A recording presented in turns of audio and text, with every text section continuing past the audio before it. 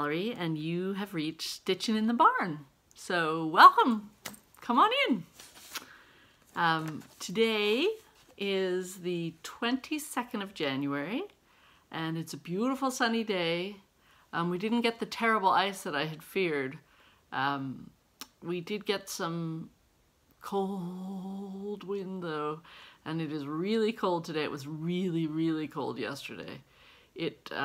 Well, I can hardly complain. I'm in Pennsylvania, and I feel for you Midwesterners out there, because I think you get it much worse, or you've had it much worse, and you seem to get it a lot more than we do, so I will stop complaining.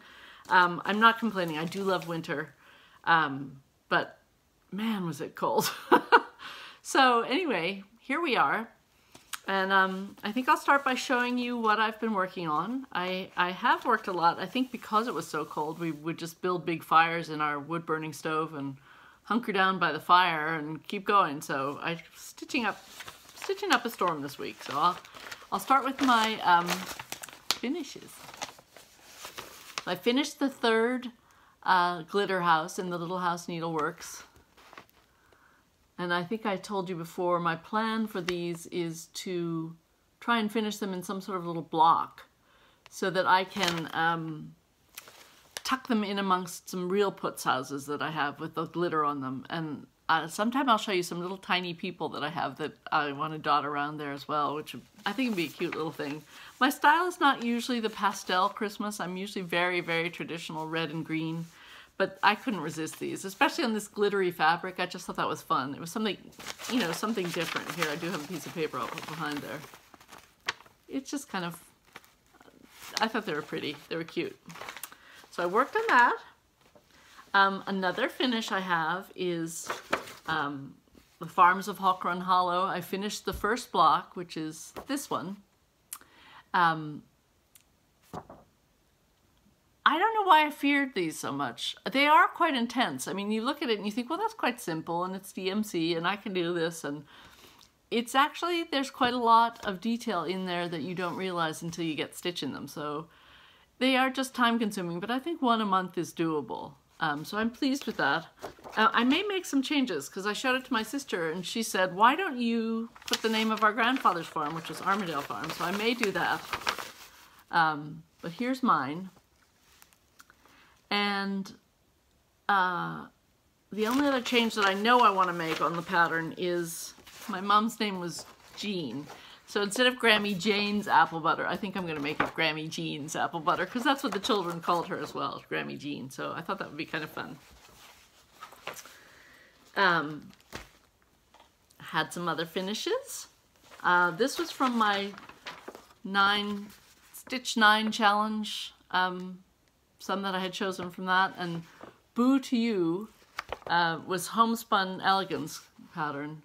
I was originally just going to do this guy, and I ended up doing this guy as well. Well, the truth was that it was really bitterly cold, and this called for weeks swamp water floss, and I had only brought one skein of it into the house from the barn, and I was too chicken to go out and get another skein until today or yesterday, so when it warmed up a little. So I stopped work on him and proceeded to do him, and that was very quick. And I think because I'm stitching on 30, or I think it's 30 count linen, or 28 count even, it's going very fast. I'd forgotten. So that was a pleasure to stitch. And I'll show you what I've done so far. I've got this little guy, and I will do him as they did in the pattern. I think I will fold the edges under and do a buttonhole stitch around on some wool I have. I have some orangey Weeks Dye Works wool, which I think would be cute. You know, this is kind of a cream colored linen, and this is more orangey, and I was originally going to do them each like that, but I got going and I didn't want to stop, so I just did them both on the same, and I'll hang them in different places. Like I'll put this guy in the house and I'll put him out in the barn, or vice versa or something, so that, you know, it won't seem so samey. And this guy actually was so quick, I could, you know, I could even stitch him on some cream colored linen and give one to a friend or something. I might do that. But here's what I've gotten on the black guy. And all I have to do, I can't remember to use this piece of paper.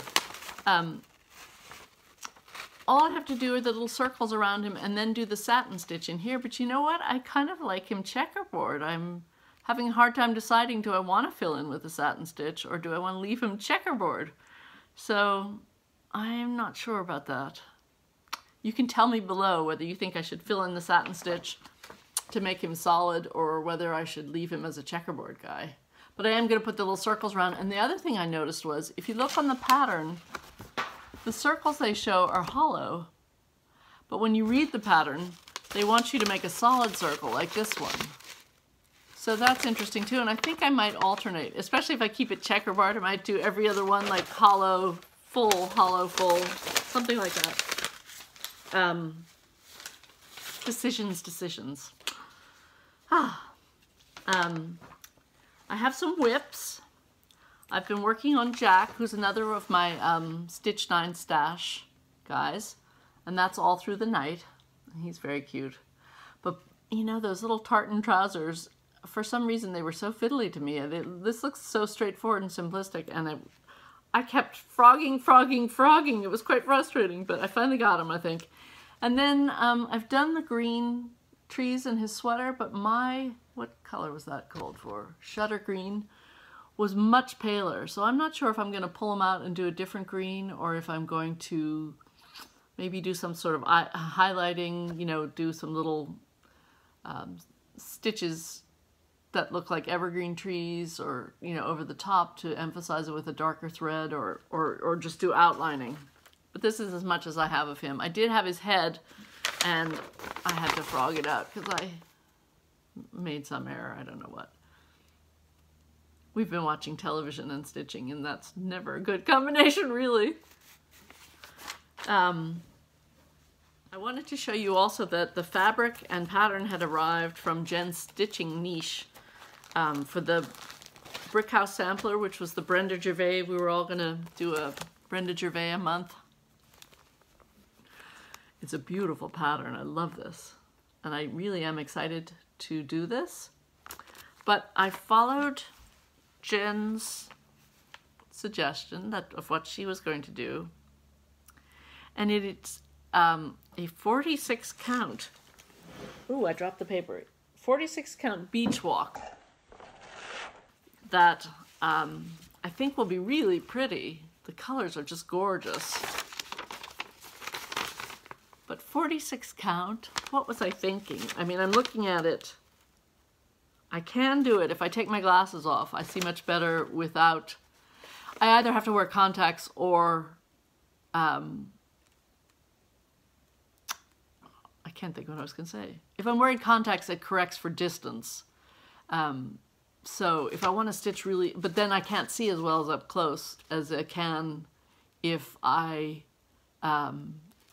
had no correction on at all. My close vision is very good. My nearsighted, I'm very nearsighted, I guess is what I'm trying to say. Anyway, gosh. This is 46 count. I don't know if you can see what it's like. It is very, very, very dense. So I don't know if I'm going to be able to pull this off. I'm thinking I might prefer the Mushroom Lagana and doing it over one even. I'm going to try. We shall see if I am successful in that or not. I'll let you know if I'm ripping my hair out. And then one other one I would like to sneak in somewhere. It's not in part of the Stitch 9. It's not part of my do one a month. And just in the mood is Heartstring Samplery, Beth, Twist. V is for Valentine. I want to do some Valentine stitching. I'm just really wanting to, and I think this is so charming. And plus it's a V, so I like it. I did do one other one. I forgot that I had joined this Crazy Annie's 2019 Country Christmas Ornament Club. And the first one had arrived, and it looks like a very quick little stitch. So I did start that as well, because I want to try and keep up with all the one a months. I got started on the Woody station wagon. So I'm hoping to just hammer that out quickly. So I've been busy, but it's been really fun, and I've enjoyed every minute of it.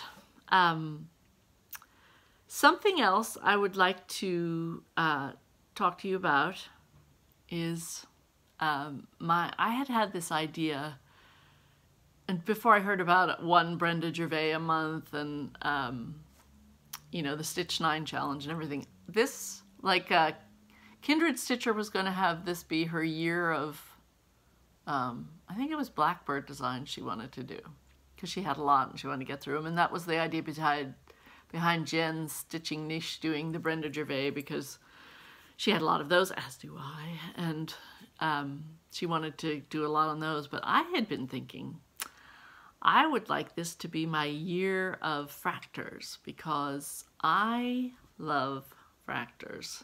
I do live in Pennsylvania. You know, it's Pennsylvania Dutch country. And I thought about this. If you're not from Pennsylvania, you may not realize Pennsylvania Dutch just means Pennsylvania German. It's not people from Holland. I just take that for granted that everybody knows that, but it was just a, you know, a nickname, Pennsylvania Dutch, but it really means German people.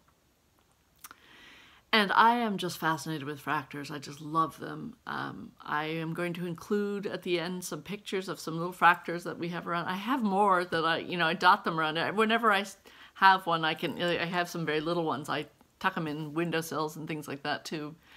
I just can't get enough of them. So I'll show you some that we have around our house, but I don't know if everybody knows what a Fraktur is, so I thought I would go to the bastion of knowledge, aka Wikipedia, and read to you what it has to say about Fraktur, which is folk art.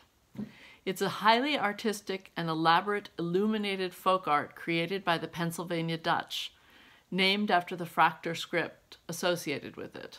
Most Fraktur was created between 1740 and 1860. So Fraktur originally was a script. It was a breakaway from the Latin. I forget what text, what font they were using, but it was most closely associated with German people, and the letters are broken. They kind of interweave, and that's hence the Fraktur. It says Fraktur drawings. So it originally was a font, a script, but it also inspired these Fraktur drawings. Were executed in ink and or watercolors and found a wide variety of forms. Let's see. Marriage and house blessings, book plates, floral and figurative scenes. Frakturs were executed entirely by hand, and then eventually printing text became more common in later examples. Hearts, tulips, distelfinks, they're all very typical symbols. And for people who don't know what a distelfink is, it's a stylized goldfinch. It's just the Pennsylvania Dutch, maybe it's just the German word for it. But it represents happiness and good fortune. And it's often, you find it in signs and hex signs. And hex signs, by the way, there was High German and Low German, and the High German, I can't swear to this, which is which, but one religious faction, probably like the Reformed Church, decorated everything. They decorate their barns, they decorate their walls, they decorate their houses. And then there was another form, I don't know if it was considered the high or low, but it was the more austere, probably more like Mennonite Amish sect, that didn't go in so much for decoration. Although Mennonites around me anyway have beautiful Frakturs. So probably over time it evolved, but I may not be giving you 100% accurate information, but I'm trying. All by way to come along to my idea of a year of Frakturs. I did one, which I'll put a picture of, which was an old Jeremiah Junction pattern.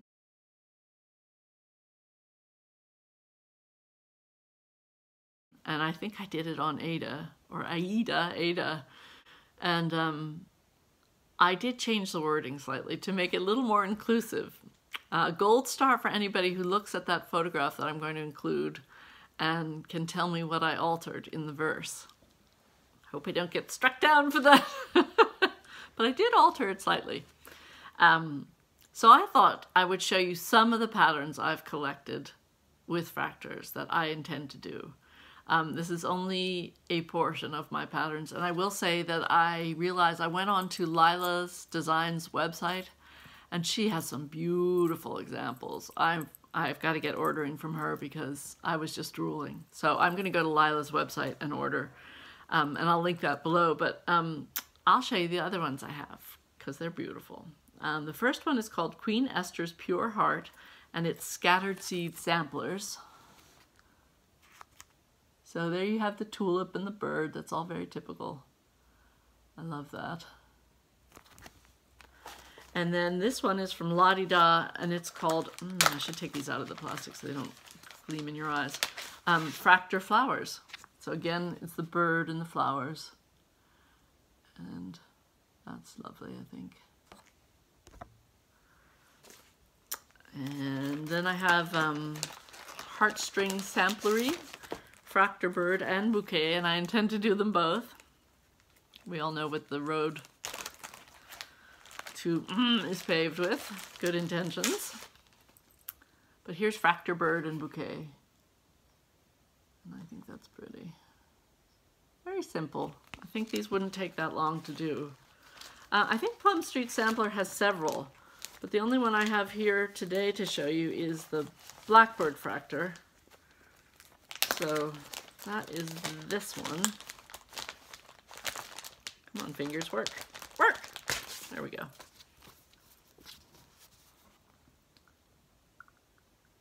So I like that one too. Although I don't think the blackbird is as common. I should do a little research and see. I think it's usually the distelfink or sort of a bluebird.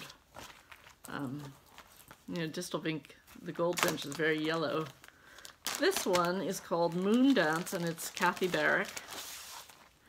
I'm not sure this is actually a Fraktur, but it had that feeling. You know, the sort of coverlet, you know how the woven coverlets of Pennsylvania, it had that feel to it, so I'm including it in my Fraktur year anyway. This one for sure, Early Fraktur Drawing by Kathy Barrick.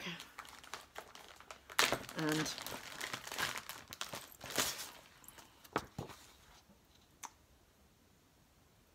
that's fun, again with the design in the bird I like. And another Kathy Barrick. I seem to have a lot of Kathy Barricks here. Bit of an obsession. I love this one, Bird's Eye View. Look at this one with the great houses and the lovely big bird. I think he's wonderful. And then I've got Strawberry Bird. And I like this one because the design, the pattern is tucked inside the wings of the bird. And I thought that was kind of cool. Sort of different. All of these are things I probably ought to get framed. I'm thinking, ooh, cha-ching. I don't know. We'll see how they turn out. But they look so pretty in these frames. And some of them are like these tiger eye frames. Maybe I can show this without taking out the plastic. This is Frederick by Carriage House Samplings. And this, I think, is like a tiger's eye frame, I think they call that. It's like the mustard yellow with the fork dragged through. You can see. I'd love to find a frame like that to put this in. So those are some of my Frakturs that I wanted to show you. Aren't they pretty? One last thing about Frakturs. I forgot to say Pennsylvania Dutch. The nickname came because it's Deutsch, German. So Pennsylvania Deutsch became Pennsylvania Dutch. There you go. And the last thing I think I'll show you today is from the Cabinet of Wonders. That's what I'm going to call when I dig in the past and pull out some other craft, I guess. It's going to come from the Cabinet of Wonders. It sounds more exciting that way. And by the way, I know you're not supposed to apologize on Flosstube, and here I am apologizing. But Kitten Stitcher was talking about don't say and I realized how many times I say so I am apologizing once and for all. Hopefully I won't ever apologize again, and I won't ever say again. Don't hold me to that. But I'm going to show you some of the quilts I made. I think I said before in one of the videos that my mom had been sick, and we had a wonderful hospice team that came when she was sick. And one of the women who would give her these wonderful back massages would say to me, "What are you doing hanging around? You go out and eat bonbons or something. Do whatever you like." So I would troop out to the barn and I would sew. So that whole year I got quite a lot of quilts done because this wonderful woman was entertaining my mother and giving her these lovely back massages, and they told me to get lost, basically, which gave me a rest and a break and was very much appreciated. So I did a lot of piecing of quilt tops, and I think all of these are actually Missouri Star quilt patterns. Jenny Doan does these fabulous YouTube videos. It makes everything seem so easy. If you haven't seen her, you really need to go watch Missouri Star Quilt Company videos because she's a lot of fun to watch and great tuition. So the first one I'm going to show you is called Ribbon Star Quilt. The fabric is, I just heard myself say, the fabric is a Sherry and Chelsea design from Moda called Desert Bloom. This is Sherry McConnell, who's somebody that I follow. I love reading her blog. I follow her on Instagram. She does a lot of stitching for Bonnie and Camille, and her fabrics have that sort of fresh, colorful, I don't know, I like them. They're cheery. I do a lot of traditional things. I do a lot of darker colors and traditional fabrics and sort of Civil War time fabrics or primitive gatherings type fabrics. I love all those. But I also love the bright, colorful things too, so why limit yourself? So here is Ribbon Star Quilt. And by the way, Sherry's blog is called A Quilting Life. So here, I guess I have to stand up to show you these. Oh. So here's Ribbon Star Quilt. So all these tops are pieced. I just have to put the backing fabric on, make the quilt sandwich, and then actually quilt them. So I should say I just have a lot of pieced tops, but this is fun. I like this pattern. You can see there. So that's one. Next one was inspired because my daughter and I got into this thing. I was taking her to some sort of, I don't know whether it was a sports events or something, but she would pop in the Hamilton soundtrack, which I did not think I was going to enjoy listening to. I know every one of those songs. I would love to see that show on Broadway. I just think it's fantastic. I love history and I loved the genre. I didn't think I would like anything that was sort of rap, but when you hear it, and I think Lin-Manuel Miranda's a genius, so I love that. And this fabric, it's either called Hamilton or Eliza Hamilton. It's by Wyndham. It kind of has that French general feeling to it. I think it is called Eliza Hamilton 1770 to 1790. And the pattern is broken dishes. And it does look like a lot of china that's been broken up and then pieced together. But I kind of made this one thinking about my daughter. She has another quilt that I made her that I think she's going to take to college, but this one is fun. It's got some reds and grays and soft blues.